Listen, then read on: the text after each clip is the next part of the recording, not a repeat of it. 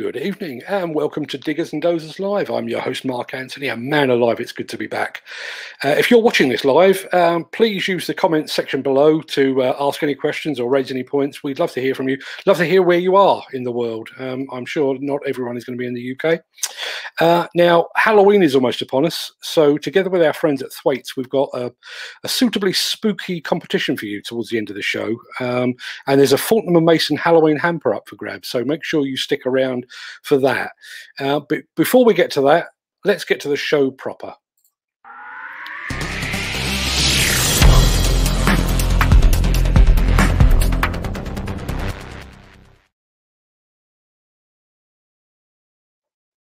Now, as regular viewers will know, I normally like to wear a hat from the equipment manufacturer that we're talking about. That's not the case tonight, as you can see. I've got my new streamer hat on because I don't actually own a Bobcat hat. So if anyone is actually watching for a Bobcat and you'd like to rectify that situation, you know where to find me.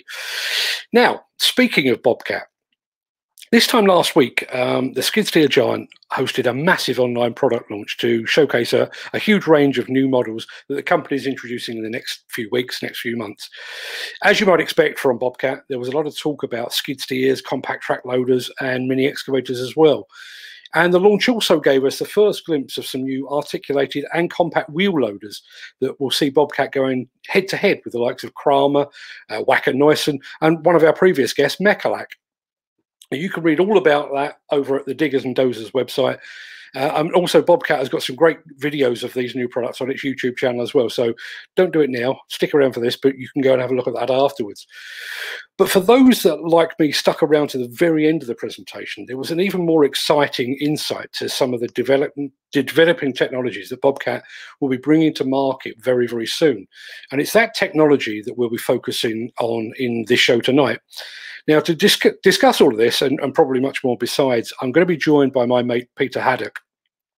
Peter's a journalist, vlogger, podcaster, and Lord alone knows what else. He spends much of his time, or his working day actually, talking about technology and how it's transforming the construction industry.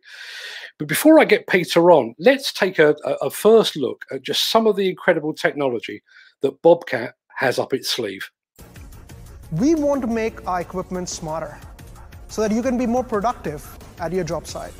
We are creating synergies with different technologies, and we're going to talk about some of them today to bring the best technologies back into your machines and to you. We're going to take your smartphone and make it a powerful tool to connect your machines. This is your way to become more efficient at the job site.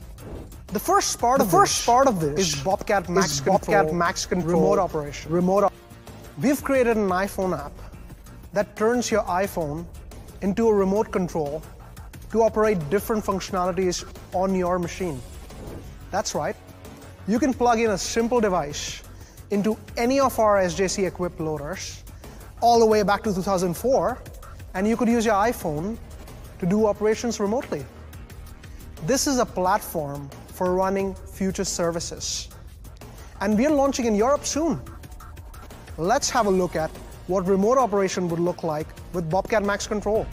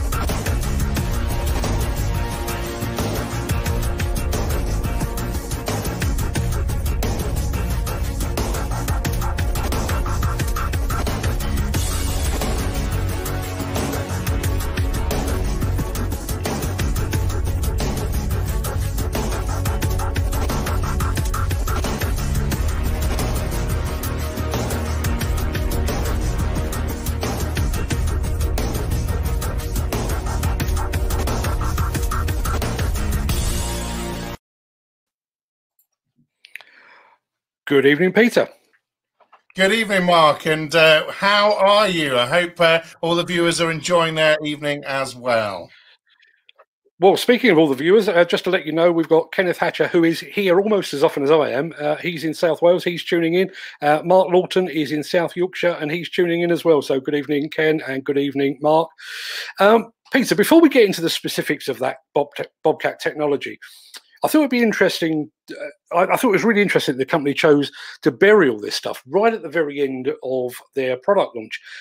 You spend a lot of your time talking about technology within construction. Is there still a feeling out there that technology is sort of perceived as just a bit less important than the iron itself?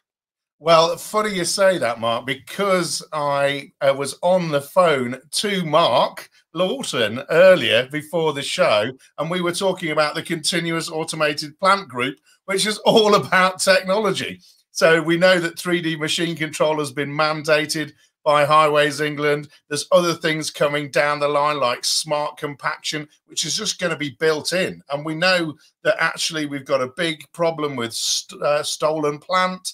So things like security built into your phone and apps and stuff like that, it's just coming in all of the time. And, you know, we're going to see this transforming the industry. And you look at the applications that people are putting onto their machines, and you're talking about sort of e-fence things like Caterpillar's doing, but you're talking about what Bobcat has done has been incredible, because what they're doing is they're bringing it to the consumer marketplace for what we're really all used to doing. I mean, this is my iPhone. You know, I spend my life on my iPhone. It's probably better than the computer I'm on right now, to be honest. And then the iPhone 12 is coming out, and, you know, people haven't ordered it quickly. They're waiting for weeks or months because it's transforming the industry with LiDAR sensors on the Pros and things like that. And yeah, it's just crazy what's out there. So no, technology's here. It's here to stay. It's only going to get more important.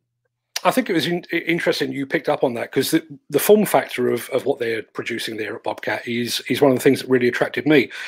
As an industry, I think we've spent years trying to convince young people, in particular, that an excavator's controls are a bit like a PlayStation or an Xbox. But rather than trying to replicate, you know, that familiar device, Bobcat's just basically gone the whole hog and used a familiar device. That's an important leap, isn't it?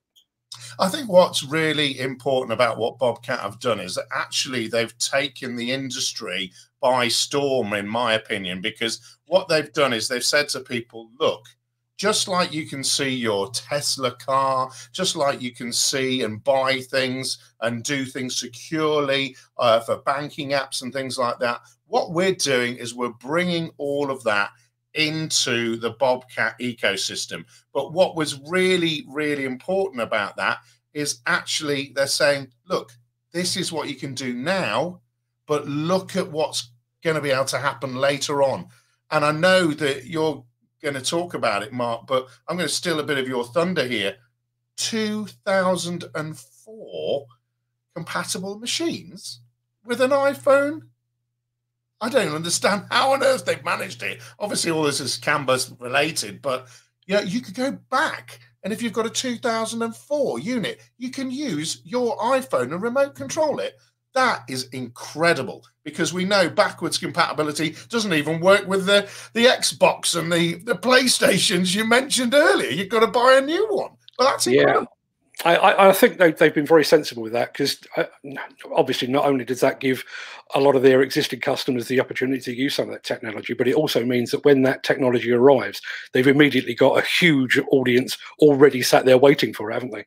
Yeah, and I think this is what's really important, because, you know, some of the big issues we've had in the media have been with big games, for example, like Fortnite battling away with Apple and iPhone for supremacy and to get their subscription fees and things like that. But what Bobcat has done is said, look, everyone, what we're not going to do is force you to buy a brand new machine. What we are going to do is we're going to say, the one most important thing we all know about, we're going to keep you safe than you were before. Because you can only see on some of the stuff I've looked at, what's the biggest problem about using a bit of plant and equipment? The biggest issue is when you're getting it on and off a trailer and when you're getting on and off the machine. Slips, trips, falls, broken legs, ankles. These can ruin people's careers. They can also take you out of the situation. They can close down a whole construction site. Totally. But no, now, hold on a minute, Mark. Just going to get my phone out. Just going to reverse it off the trailer from our friends at ATE. Have just developed this trailer for my stuff and all my gear, reversing it all off. Yeah, there we go. I'm just going to get in it now. It's nice and easy to find because it's right next to my feet. But that's important. Stopping all of that means that, guess what? I might go to the likes of Ritchie Brothers and buy a second-hand Bobcat because I know I can control it from my iPhone. What a great way of getting people into the Bobcat brand when they're not necessarily going to be able to afford to buy a new one. And at a time like this, when the economy is looking sketchy at best, what better time? You can get the very latest tech with yesterday's prices. Fantastic. Absolutely. And then you've got it. It's accessible, and what you can see is, for whatever price or rate of subscription they're going to do, but what you can see is, can I use this in my day-to-day business? It's like saying to somebody that's never had a smartphone, here's a smartphone, off you go. And it's like, well, I can experiment with this. How does it work? What applications does it work in? I was looking at the farmers video that we'll see of their remote operating. Well, everybody knows there's a great big bull that doesn't like human beings in a farmer's field. Well, guess what? I can just send in the machine to feed all the cattle. I don't even have to climb over the fence, because we're not just talking construction applications either here. I mean, you talk about demolition a lot, and obviously the demolition industry has been right at the forefront of remote controlled operation, and you can see those applications that are really working there. But the every day-to-day like that is just more and more simplified, and I think what it allows us to do is say, well, how can we utilize this, test it, and then move forward? So yeah, I tell you what, I'm going to get a fleet of these things because it's actually working, or it's changed the way I'm working, full stop. And then we're going to come on to that in some of the other innovations that they've brought into that technology about changing the way in which you buy and subscribe to plant as well. Yeah, we will get onto that in a second. But one of the reasons I wanted you on this particular show, Peter, is you're a major exponent of the iPhone. I mean, you pretty much run your business on your iPhone. You shoot and edit videos, record your podcast, upload them from your iPhone as well. And like me, I think you'd agree they are a fantastic device, but they do have their limitations with things like battery life. And there's also a lot of sites out there where I know, particularly in the demolition field, where the use of mobile phones is prohibited. So is a smartphone really the suitable machine control solution? My personal belief is it is, but I think there's a bit of a learning curve there, isn't there? I think there's 2 points you've raised there, Mark. One of them is typical construction sites, unless they're in inner city, brownfield locations, can be in remote locations where you've got connectivity issues and things like that. But that's where the sort of Bluetooth element comes into play. You've also got the sort of accessibility issues without the phone, though, because these remote control, chuck it over my head and get the levers out and connect that in. They're expensive devices if you want to have them, because those are what people use already on the likes of Bobcat machines. So what we're saying with this, and I'm sure it's not aimed at being something that's you're going to use this phone with this machine all day and operate it all day. This is the smartphone application is for the smart bits of the applications, or for the dangerous bits of the applications, or for the bits in which we think, well, actually, wouldn't it be easier if I was to stood next to the trailer and I could see how things were coming off and control it that way, rather than being in the cab and can't see things. This particular point of the site is quite muddy, boggy, or whatever. I'm working in that. I've only got a small task to do. But the last thing I want to do is bog down the machine and then have to actually get out of the machine, wade through a bog to then get back. So there are these sort of applications. And hey, I know I've got to go underneath something which may not have anything falling from height whatsoever, but I'm going underneath something. So I tell you what, I'm going to get out of the cab and I'm going to actually just take that machine underneath that object, or underneath that thing, that structure. So it's an in and out thing. And I think, you know, I've got a big bulky battery on my iPhone 11, but you know, you've got that, but also you've got to recognize that it's going to be supplied by your business. So the iPhone bit is going to be your work phone, which is going to be charged. You're going to have your dock in the machine, and you know, and you might even leave it overnight in a secure box that Bobcat, or a compartment that Bobcat have placed in there, and charge it up overnight, so it has full charge. You know, so I don't have a problem with that. I don't. You rightly mentioned, you know, this idea of operating a machine, you know, where there might be falling objects and that kind of thing. And I think that's one of the things that stuck out for me with what we're about to see, because we all often talk about technology applied to increasing efficiency and productivity. But I think Bobcat have done a very, very good job of focusing on the potential safety benefits as well. Let's take a look at just what it is they have got up their sleeve. Next up, with this same platform, we can do something even more cool. Customers tell us all the time that they want to find a way to avoid obstacles at a job site. And hey, well, we heard you. Using the same phone and the same platform, you could take pictures in augmented reality and send them back to the machine. When you then run the machine, whether in it or outside, you will not and you cannot hit those objects. You can create virtual curbs, barriers, walls, to make sure you never hit them. Let's take a peek at that.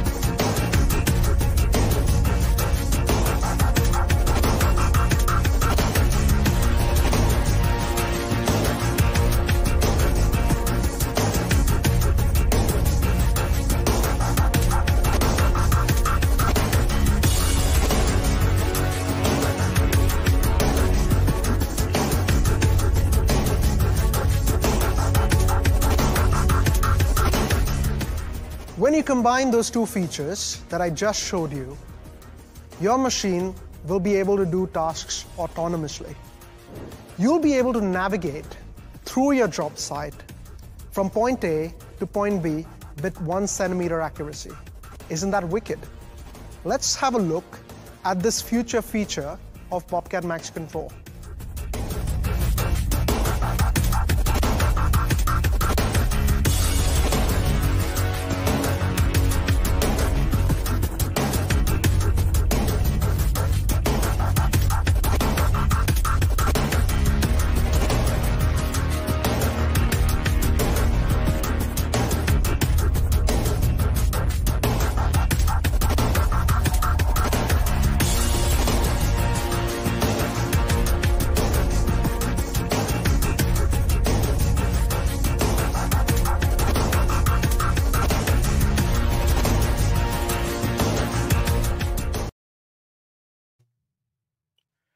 Now, that's an area that you know way more about me than I do, Peter, because of obviously your connections with Leica. But when I think of site surveys for autonomous operation, I tend to think of really expensive drone flybys, massive civil engineering projects, or mining projects. Based on what I've just seen there, Bobcat seems to have condensed all of that into an iPhone app. That's going to make it so much more accessible, isn't it? Well, look, there's a number of different things with this, really. The first off thing to say is, you know, with the iPhone 12 Pro Max, these smartphones are having LiDAR sensors in them. So that's depth of field. So what you've got is that you've got the ability to make that really, really super clear and to the actual Bobcat app, and therefore to the machine. And what you've also got to remember is that a lot of these machines, again, there we were talking about carrying and loading, but a lot of machines do one very, very clever thing. They dig holes and they make holes and they fill holes and they drive around a site. Now, the biggest, most important thing, and again, you know, I was talking about this literally a couple of hours ago with Mark, is it's so expensive and it's dangerous, and it's just the worst thing to do to have a utility strike. Okay, so imagine we've got a hammer on the Bobcat here, and we don't know what's underneath the ground. We have a utility strike. Again, you've got really big health and safety issues for the operator. It's the person that's in the cab. You've also got a massive shutdown of the site. But hey, if you had that surveyed by, like you say, you know, Leica Geosystems has got all of the drones, survey equipment. They've got all of the, what I like to call them the lawn mowers, the sort of underground detection radar systems, so they can tell you exact depths of where that cable is, whether it's electric cable or that water utility, or God forbid my broadband, which has now been serious trouble. But you know, all of that comes together to say what they're showing us now is obviously the first part of that, on ground, overground, and underground. And I think that's really, really important. I mean, I'll get a classic example. I wish I had the system myself a few months ago, because I smashed the wing mirror off my car because my car was so tight to all the different spaces. I didn't know what thing was beeping where. My head's going around like that, thinking what's going on, and then smash the bollard that they showed there. The small bollard is what took the wing mirror off. And so, you know, we're seeing again that in what we do normal cars, and again, you know, the brand new cars. But you know, that's just really critical to how we move about the site safely and how we move forward in what you're calling the journey, I guess, you know, because what we're doing is we're geofencing these parts of the site. So you only have to geofence once, hopefully, and say, this is our site. We've done it once. Go into site A, site B, site 3, whatever it is. And that's the map for all of this to happen. So what we can now see is the ability to say, well, actually, if we can do this, and we can do this simply through an iPhone application, well, what we can do is we can go down that semi-autonomous route where people can trust the information and the data that's going in to allow that machine to operate safely in a semi-autonomous fashion.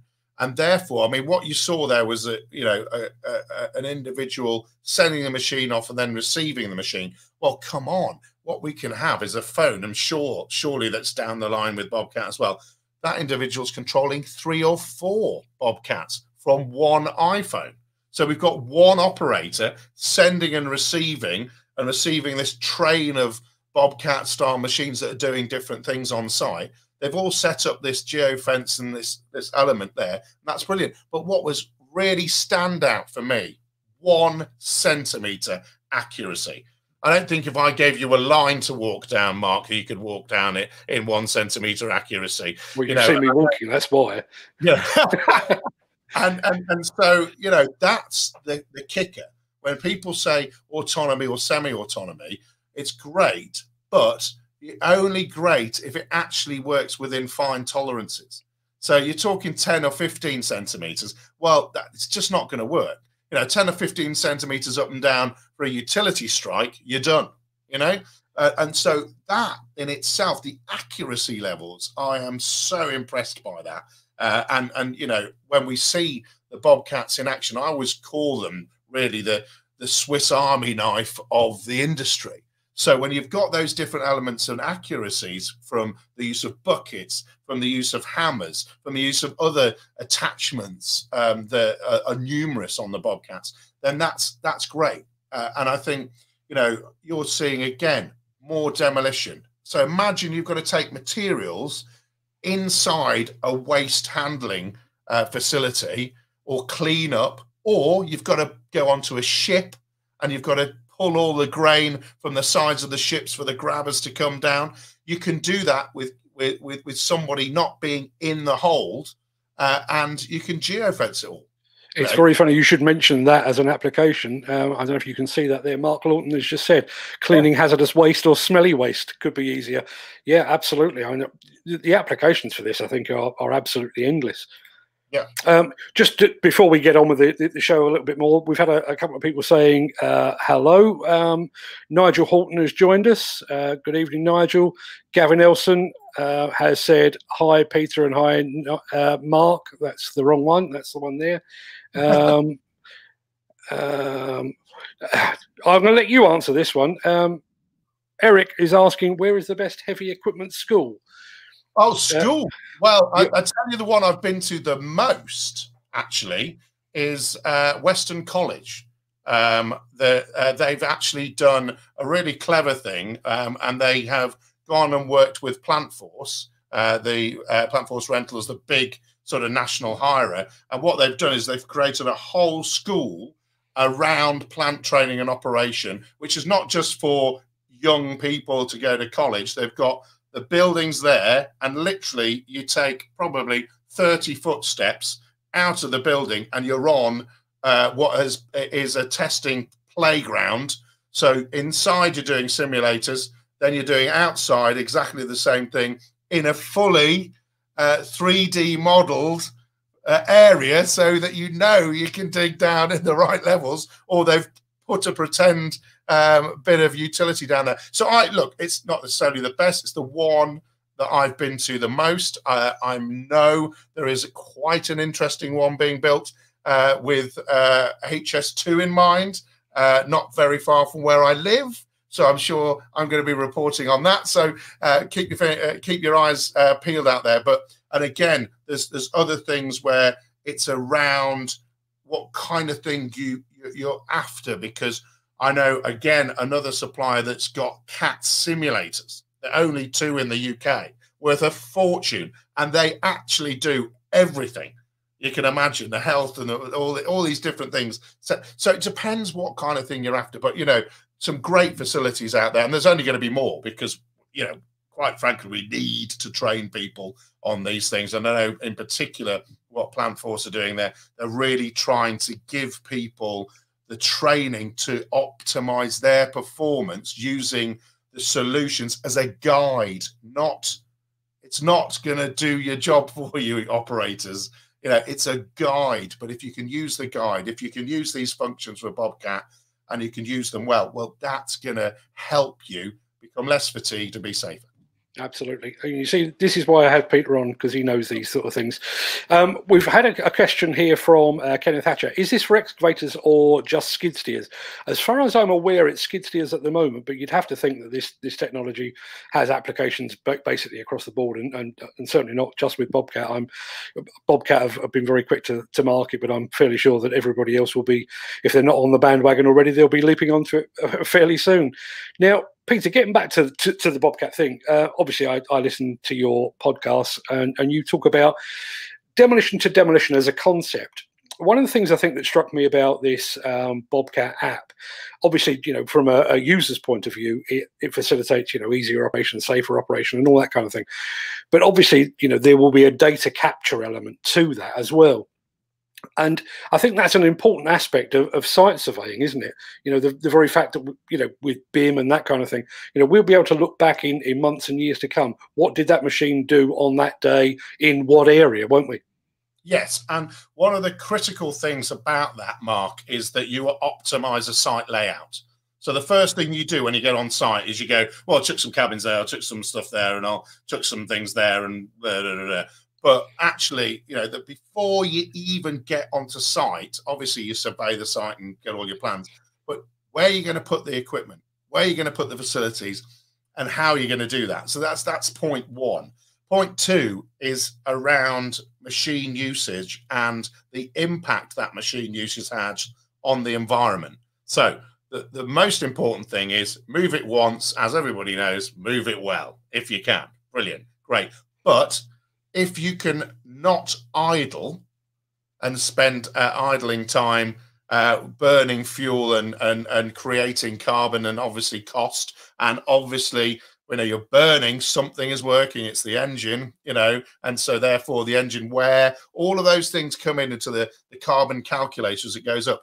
Well, imagine you've got this and you've got that remote control capability, and you can just switch it on and switch it on, you know, and you don't, as an operator, have to be in the cab. Like, look, there's a lot of people now have to be in the cabs, and I think idling time it must be going up at the moment, because we want to keep them COVID safe. And I get that, you know, that's really important right now.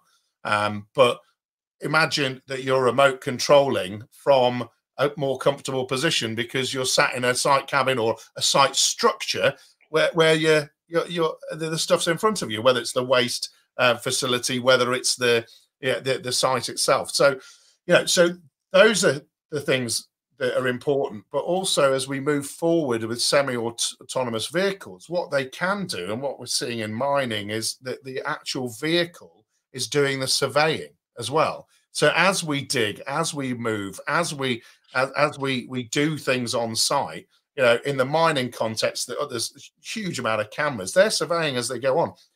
The machine's telling us how much they've actually loaded or unloaded, and where they've actually loaded and unloaded. We know that the contaminated material is on bay A. We know the other stuff is on bay C, and we know that that's been done properly. So when you've got people coming onto sites for, say, contaminated materials and developing solutions like Dunton Environmental I visited earlier a couple of weeks ago, it's all mapped. And with that mapping comes information, and with that mapping comes what I call the demolition end to end. So from your demolishing to your surveying to your earthworks to your building to then your demolishing again, and that is all vital. And with Bobcat creating all this connectivity there and easy access connectivity, great. Now, I personally, I'd have been quite happy with all of that, but Bobcat had another couple of tricks up its sleeve, including one that I find absolutely intriguing. Let's take a look. Next up, features on demand. We understand that you customers have job sites that change by size or location all the time. What if I told you that our new R-Series loaders will have built-in software and hardware features that you could enable in the future? You want to have a peek? Let's have a look.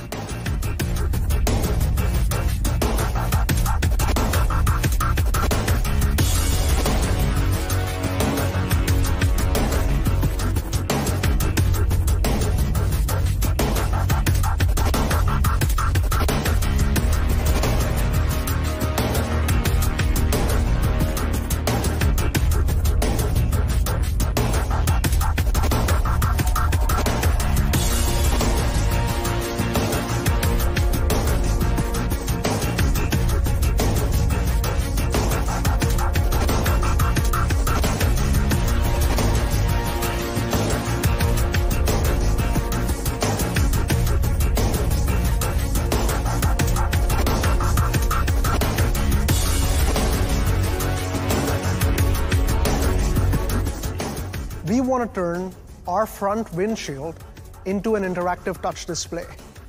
You can run all kinds of camera feed, augmented reality, virtual obstacles on it. We want to create synergies between you and the machine. We're extremely excited about it, and we look forward to showing you this sooner than you would expect. Let's see how that would look like.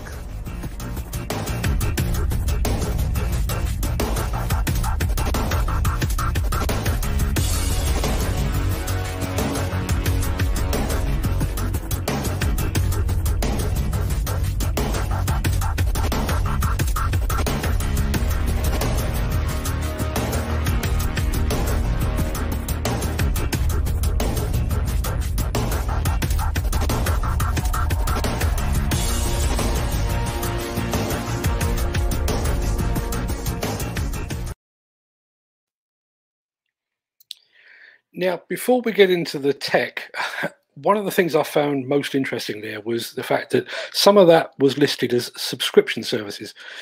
I might be getting ahead of myself here, but to me that suggests that Bobcat is considering an additional cost in some way to level up a machine's capabilities. That's a really interesting concept, isn't it? What do you think of that, Peter?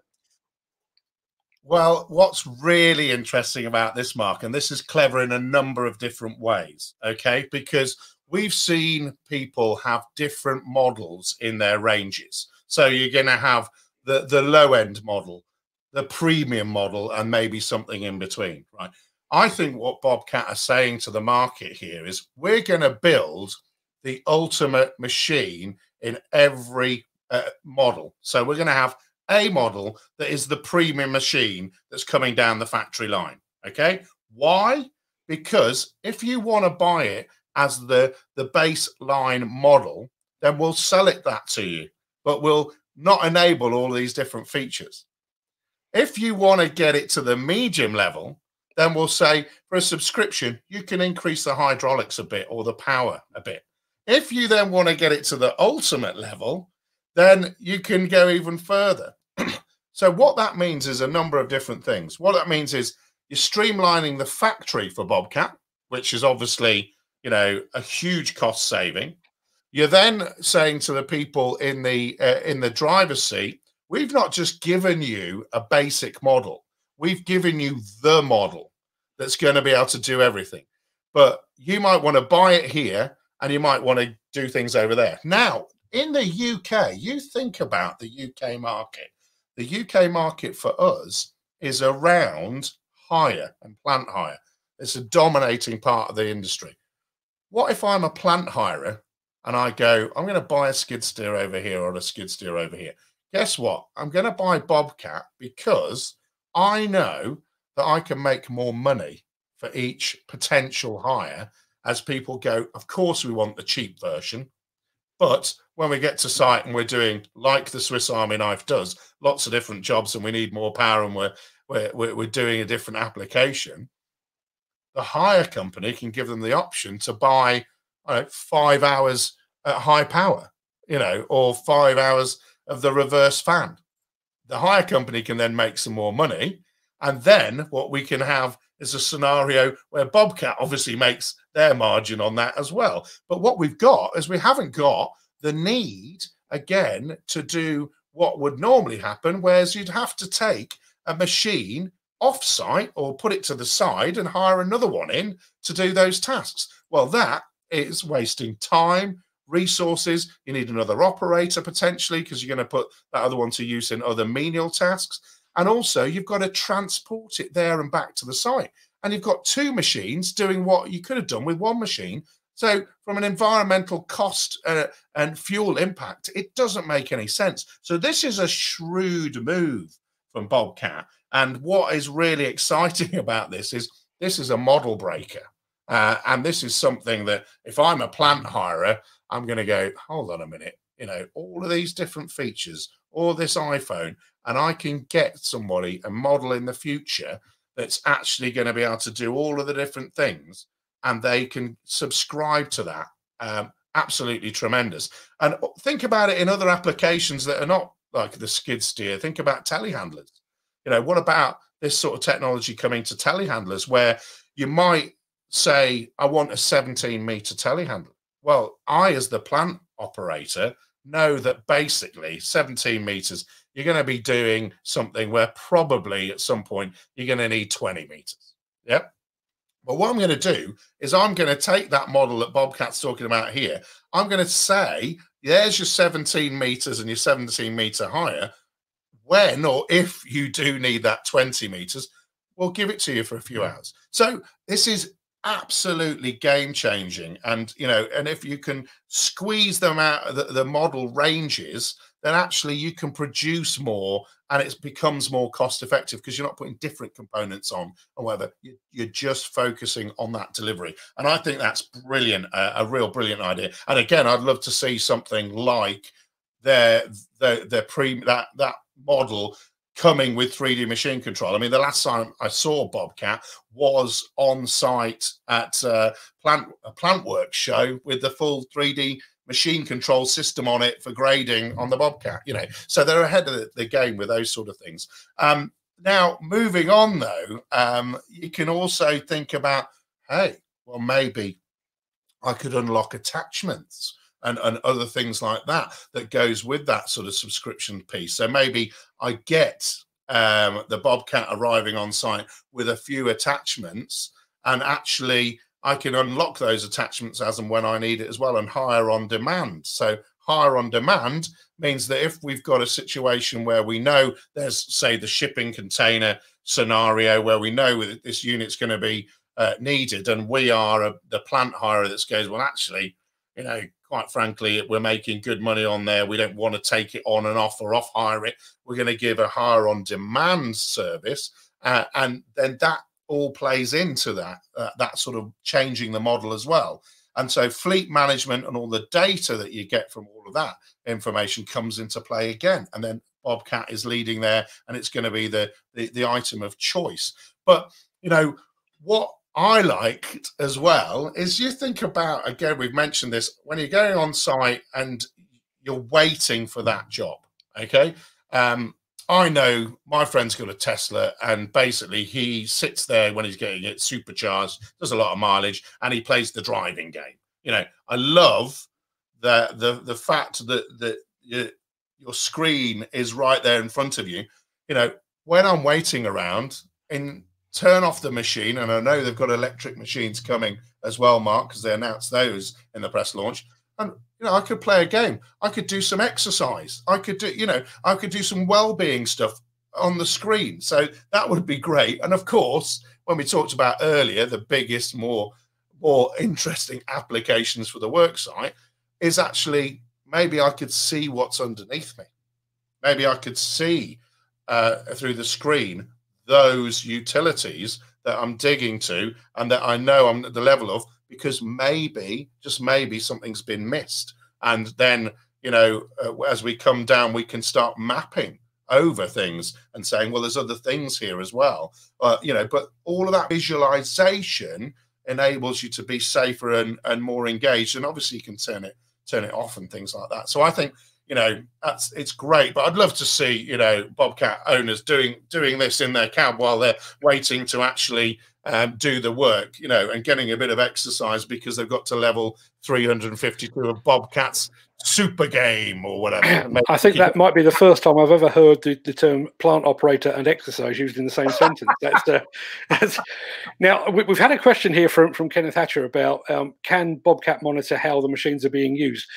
My guess is absolutely. I mean, I can't imagine them creating an app of this description without doing some sort of two-way data capture.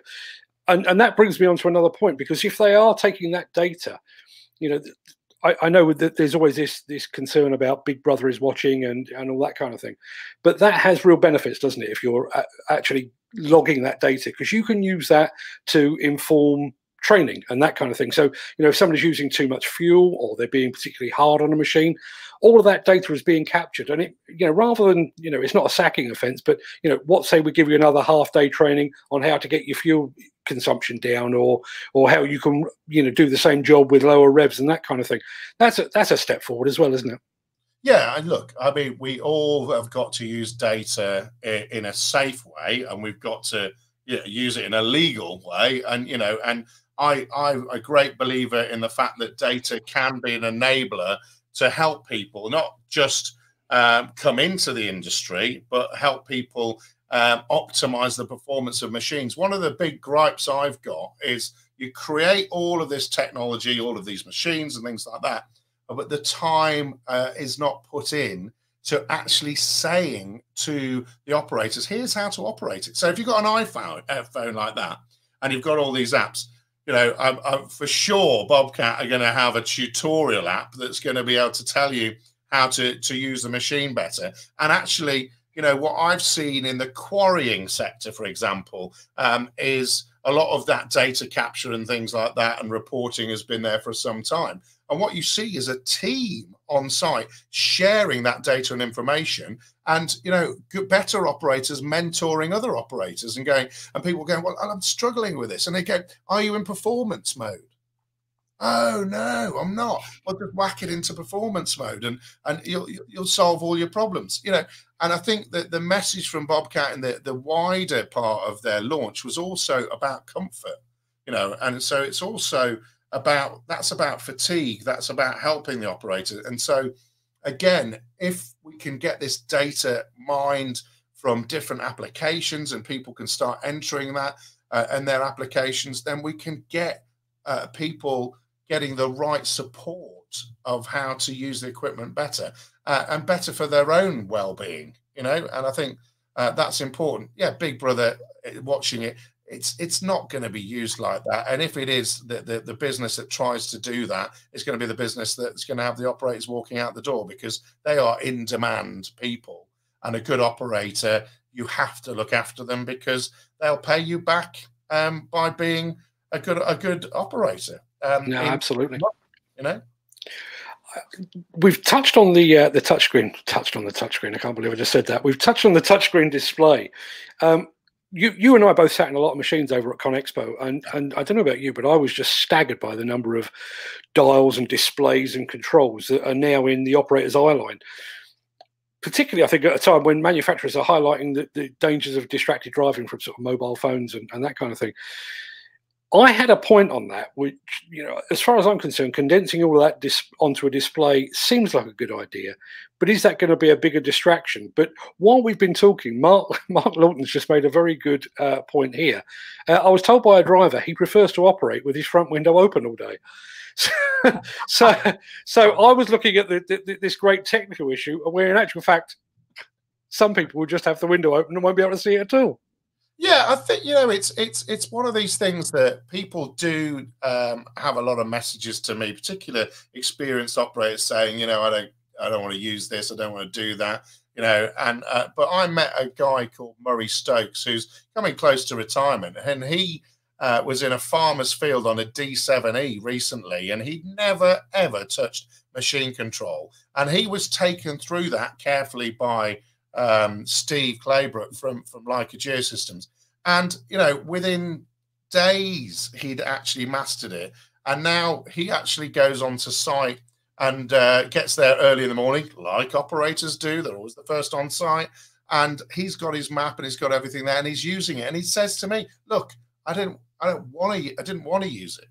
I didn't want to use it. I didn't like it." But he's admitted to me, and I've got a video on this on my YouTube channel, but that actually helps him reduce his fatigue levels. And it's just a guide.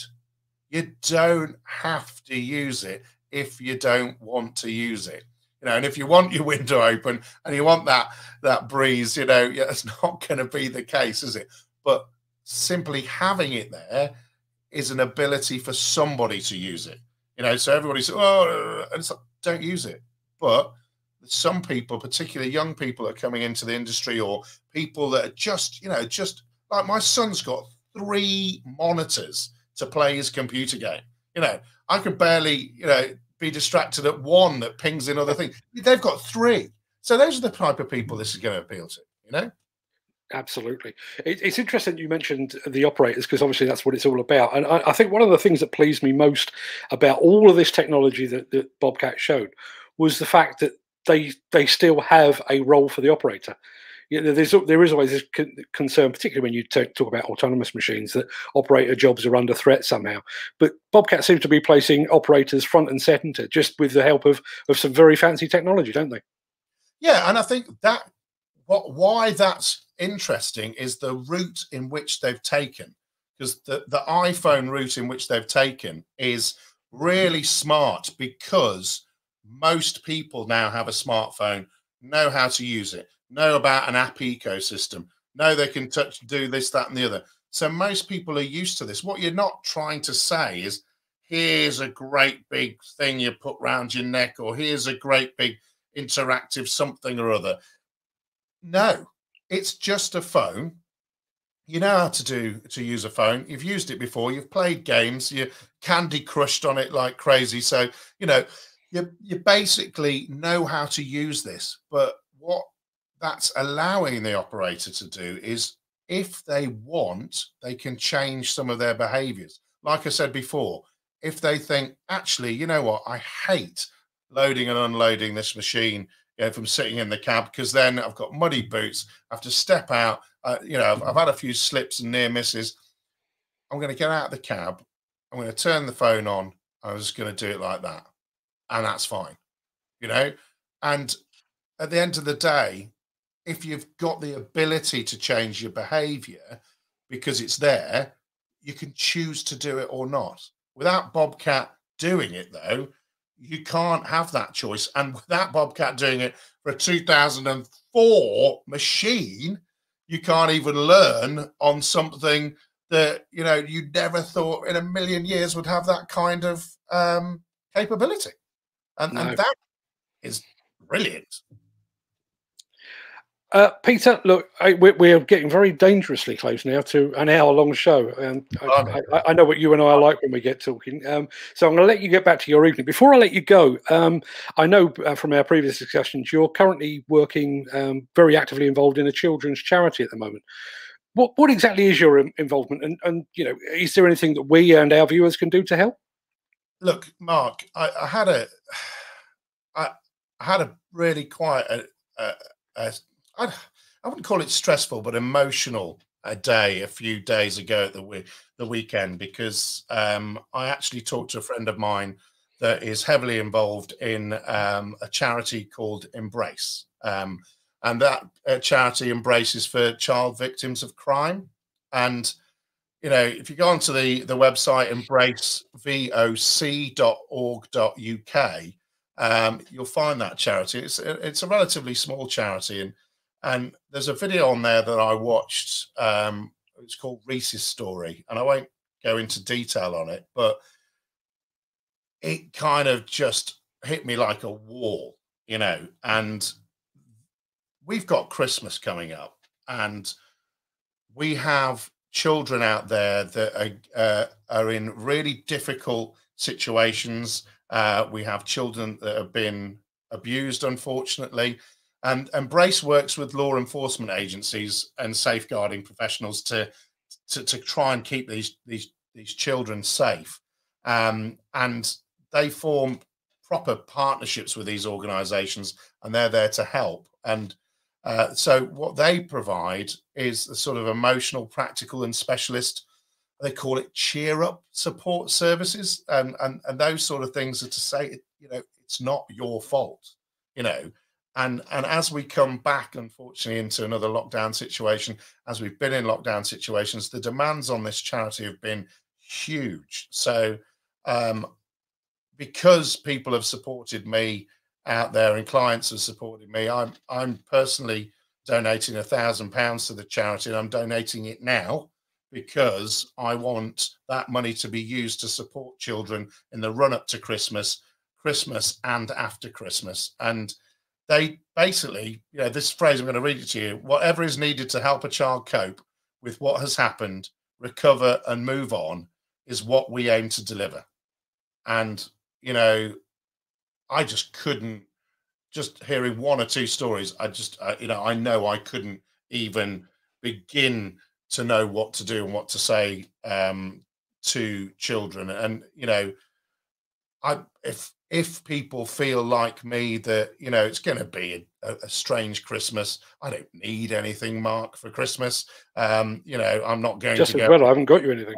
Exactly. I'm not going to go on any Christmas parties, but, you know, I'm just going to put some money there to basically say, you know, that's something that I would hope that if we can make one small bit of difference to a young child's life, then perhaps that makes an ultimate difference. And they're going to be supporting children in my local area, and they are national as well. And you know, so that's embracevoc.org.uk, and yeah, any support you can give would be hugely beneficial. And like most charities, they are struggling for funding right now. Okay, well, obviously we've got people watching this online. You know, obviously you can tell from Peter's mood there, you know, just how that's affected him. To help you along your way, Peter, I have about my person, I've always got about my person, a D11 model. Always. It goes with me everywhere. I don't know if you can see that particularly well. There's a Cat D11. It's box fresh. You've got me on full screen. Let's show the. I tell you what, let's take you off full screen. That will make more sense. There you go. That's what the D11 looks like. It's a collectible. It's a collectible, yeah. I've already had a look on eBay, and according to eBay, who are the font of all knowledge on these things, this thing is worth about 80 quid. If anyone that's watching now would like to make a donation of 80 quid to Peter's charity, this will be in the post for you tomorrow. Failing that, as soon as I get a chance, I'll whack this on eBay myself, and all the proceeds will go to Peter's charity that way. I'd love it to go to a Diggers and Dozers viewer. That would be much more my preference. So I'm going to keep this open for the remainder of the show. But after that, it is going on eBay. So, Peter, I'm going to let you go. I'll keep you posted on the sale of the model. Thanks ever so much for your time tonight. Very, very best of luck with the charity, and have a good evening. Thanks ever so much, everybody. And thanks again, Mark, for letting me do what I love doing, chatting about technology and diggers. So everybody have a great evening, and thanks again. Just before you go, models sold. Mark Lawton, if you could see me, I'm giving you a huge, very, very manly hug down the line. Mark, you're an absolute star. I'll get Peter to send me your address. This thing will be in the post for you tomorrow. You're an absolute star. Thanks, Mark. Brilliant. Cheers, Peter. You take care. Thanks a lot. Bye-bye. Well, that was a better outcome than I could possibly have hoped for. So thank you very much indeed, Mark Lawton. You're an absolute legend, sir. Now, assuming there are still a few of you here, and I know, looking at my screen, there are still quite a few of you here. Those fine folks over at Thwaites, Site Dumper people, are running a competition at the moment on their Facebook page. And it's quite a prize, a Halloween hamper from Fortnum & Mason, which is no bad thing. I'm not entering, partly because they won't let me, and also because as a borderline diabetic, the contents of that basket would probably kill me. However, let's have a look at the video, and I'll tell you more about how you can enter when we get back. Tradition dictates, and I like tradition, that at Halloween we offer you, our friends and customers, the chance to win a hair-raising prize. So come closer. Not that close. We need to maintain social distancing. And let me tell you more. I have in my hand a 3.6 kilo pumpkin. Behind me is a Thwaites 9-ton dumper. So, my blood-curdling question is, how many pumpkins of this weight can this devilish dumper deliver? Is it A, 250, B, 2,500, or C, 22,500? There's no trick, only a treat. The winner, who will be drawn at random to win this spookily good Fortnum & Mason Halloween hamper.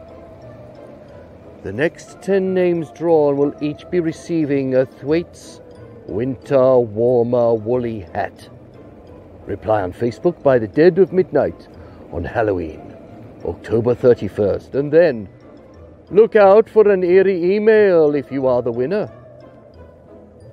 The very worst of luck to you all.